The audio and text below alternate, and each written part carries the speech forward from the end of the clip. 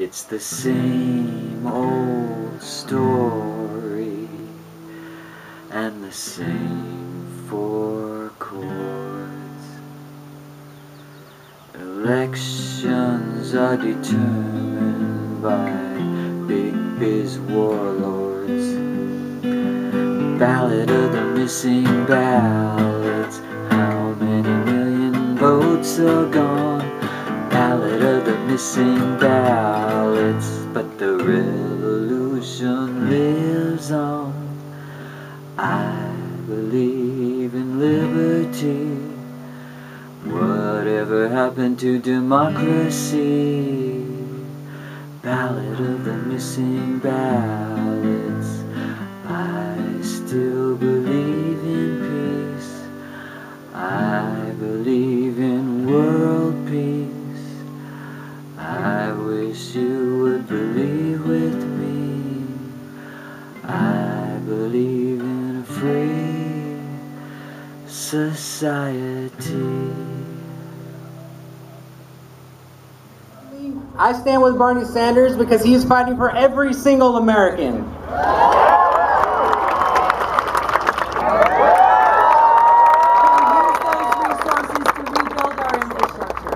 To invest in education, to preserve Social Security, to keep our water and air clean.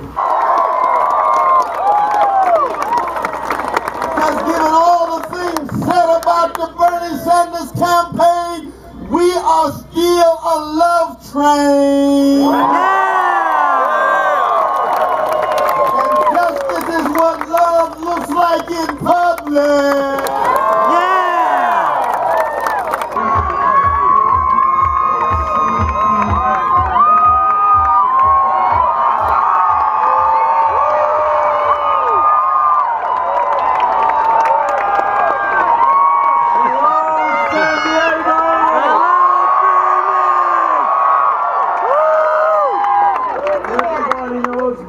Jane, my son Webby, my son Dave, my daughter Karina, my granddaughter Ella, my grandson Dylan.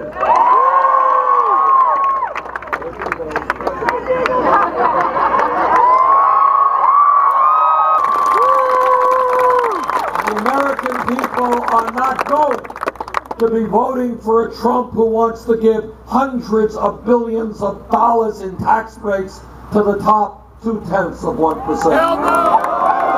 No way! They're not going to vote for a candidate who does not want to raise the starvation minimum wage of $7.25 an hour. And we are surely not going to vote for a candidate who does not believe that California has a drought.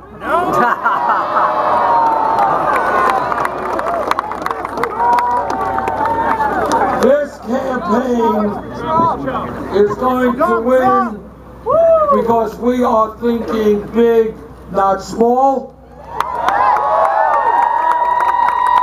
Because we have a vision of where this country can go. And we know that when we stand together, black and white and Latino, when we think about free public education, it's not good enough now just to be thinking about first grade through 12th grade. That was great 40 years ago. Today, people need more education. Yeah. Especially Republicans. Technology has changed the world. Well, here I am at the Registrar Voter Office here in San Diego, and I voted just now on June 6th, 2016, in one of the most bizarre elections of all time. What's really bizarre is because I'm non-partisan, and I happen to live in an area that only has something like 250 registered voters, or it doesn't have enough registered voters to have a polling place. So I had to do this by mail. And in order to do it by mail, you don't get to vote for president if you're nonpartisan, unless you come to this place, the registrar voter place, and trade in your mail-in ballot for a presidential ballot. Had I been just dumb about this and not checked into this, I probably would have been just as confused as everybody else, and my vote wouldn't have counted.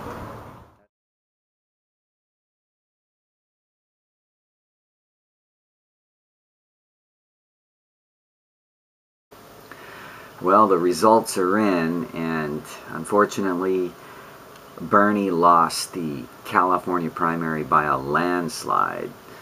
Now, he could have won if AP hadn't called this. Who knows what could have happened. Polls leading into the election showed Hillary up 49 to 47%. Those were the final polls, the final Harris poll leading into the California primary, in which Hillary won 55 to 43%. But keep in mind, the day before, AP called Hillary the presumptive Democratic nominee based on their own secret poll with superdelegates. Hillary didn't win enough pledged delegates, but when you combine her pledged delegates with her superdelegates, which are unelected, then she does have enough. So that's what the big argument is about. She has a total of 2,755 delegates when you combine the pledged delegates, the elected delegates, with the unelected superdelegates. Bernie only has, he only got 43% of the vote in California and 43% overall in all the primaries. So California kind of became a mirror image of the national picture, it looks like. Bernie won 1,844 total delegates when you include superdelegates. He only won 47 superdelegates. Hillary got 571 superdelegates, which again are unelected. Don't ask me why they are part of this undemocratic process, other than I understand the history of why that was put together to block out grassroots campaigns. So anyway, Hillary won 33 states, Bernie won 23 states. Hillary's grand total of popular vote, based on what I'm looking at here, this came from Wikipedia, 15.889 million. Okay, so in other words, 15,889,660 versus Bernie's 12,183,133. It's interesting that when you subtract Bernie's total delegates, which is 1844, from Hillary's total delegates, which is 2755, you get 911. Just a coincidence or conspiracy theory? I don't know. That's just one little factoid. It has that's no way to confirm a conspiracy. Sorry. What I do is gather facts first and then draw conclusions from the facts, not the other way around. I don't dream up a conspiracy theory and then search for facts. Okay, I know that some alternative media jokers do that, but I don't do that. I start with the facts. So I just gave you the facts. From there, we have to see, you know, what kind of stories develop and where it all leads. So out of all that bizarre stuff in this election, probably the most bizarre thing that's happened is the missing millions of votes that didn't get counted.